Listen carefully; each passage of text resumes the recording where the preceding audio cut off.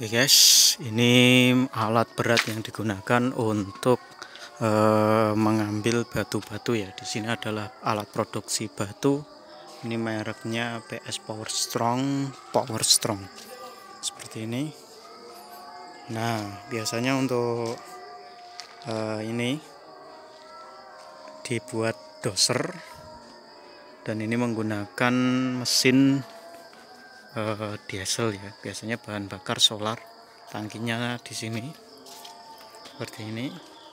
Ini masuk alat berat, dan ini untuk oil ya, bukan bahan bakar.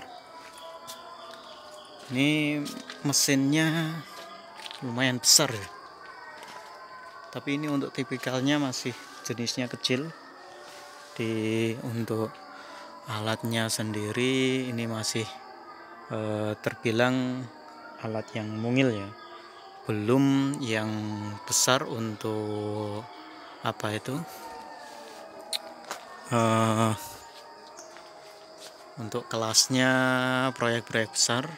Ini karena medannya juga ada di atas gunung, jadi menggunakan alat-alat yang bisa dijangkau. Ini super besar. Untuk katrolnya sendiri menggunakan tenaga angin seperti ini.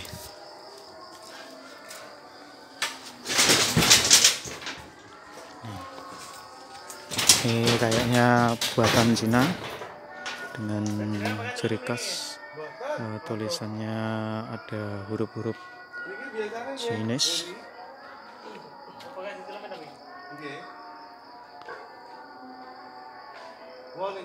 Oke, seperti ini. Sangat besar sekali. Untuk harganya mungkin di kisaran 100 ke bawah ya.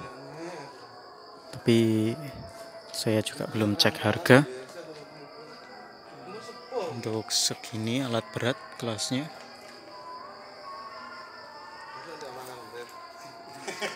Nek ngenten iki ngantos pinten, Pak?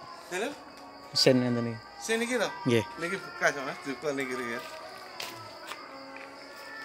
Jenengan asli dalam apa iki? Pulang liman.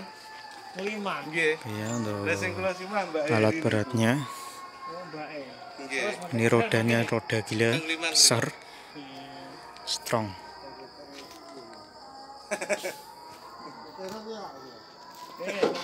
Video toh? Video apa foto? Kalau nanya kayak